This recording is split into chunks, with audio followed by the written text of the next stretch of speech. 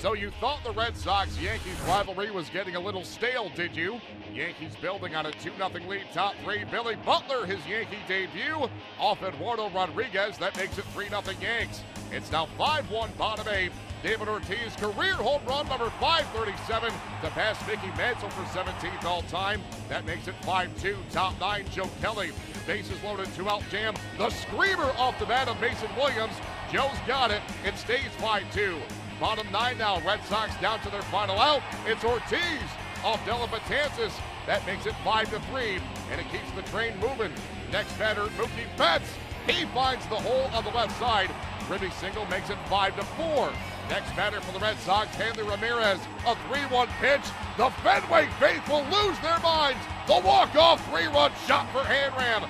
Red Sox with an incredible comeback win. 7-5 the final. Just their third walk-off win all season. Hanley Ramirez drills the second walk-off home run of his career. Della Betances allows his first. Clay Buchholz goes for the Red Sox Friday. He battles Luis Cessa.